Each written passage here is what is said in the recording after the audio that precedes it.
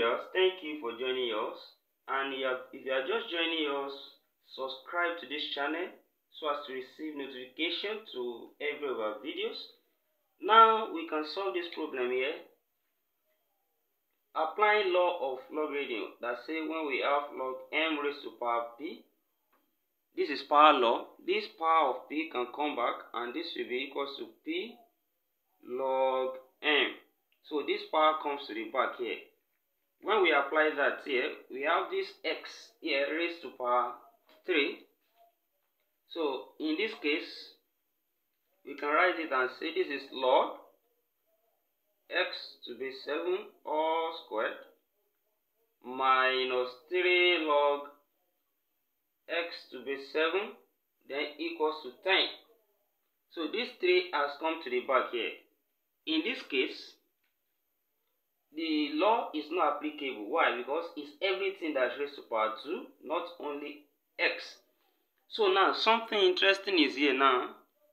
We have log x to be 7 and it's appearing here. So let's represent it with a letter. Let's use p now. We say let log x to be 7 be p, so that when we write this equation, we now have p squared. We have p squared minus 3p equals to 10. We can use this to form an equation, which is a quadratic equation. So when we form a quadratic equation with this, bringing this 10 to this place, becoming minus.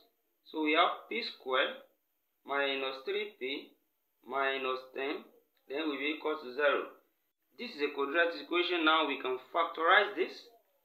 That is, when we split 10 minus 10p squared, the product of this first and the last number is minus 10p squared. So when we split it into two factors, such that the addition will give us minus 3p. So this will be p squared minus 5p, then plus 2p, then minus 10 equals 0. So those two factors here are minus 5p, then plus 2p. So we have p squared here. So what is common? We group it to here. So when we group this one in 2 and we factor what is common, here p is common, bring p out, we have p left here, then minus 5 is left here, then here we have plus 2 common. What is left here is p, then minus 5 left, which is equal to 0. And by the time we look at this, p minus 5 is common, bring it out, we have p minus 5, then what is left is p plus 2, then equals to 0. So either of these could be 0. Therefore, we can say p minus 5 equals to 0, or p plus 2 is equals to 0.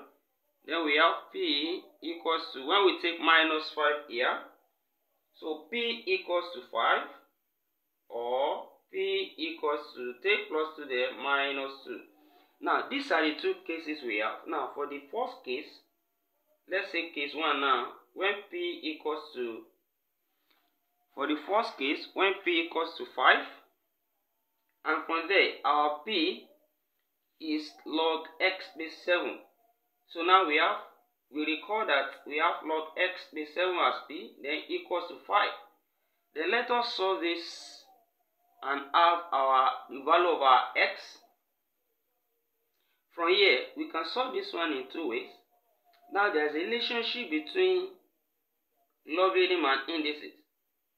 That is, any number we have of the form log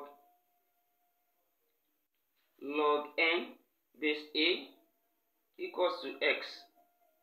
I can change this one to indices form and say this will imply this a is serving as the base, and it will still be the base of the exponent, then raised to power x, then equals to n. So we have successfully changed from logarithm to indices form, index form. So a raised to the power x then equals to n. Then when we apply that here, we can see that this 7 is the base here. Then 7 will be raised to the power 5, then equals to x. So we can say 7 raised to the power 5 is equals to x. And that means our x equals to 7 raised to the power 5. And as well, I can equally say that from here, I have 5 times 1. And for me to have 1, that means I have in form of log a base a. Anything log a base a is 1. And I can replace this one as log 7 base 7, such that this line gives us log x base 7 equals to 5 log 7 base 7, because this log 7 base 7 now is 1. Then when I reverse this 5 up, I have log x base 7 equals to log, now 7 raised to the power 5 base 7. And log to base 7 cancel each other, and our x equals to 7 raised to the power 5. So these are the two ways of solving that. So this is one values of x, one of the value of x, 7 raised to the power 5. And for case 2 now, when p equals to minus 2,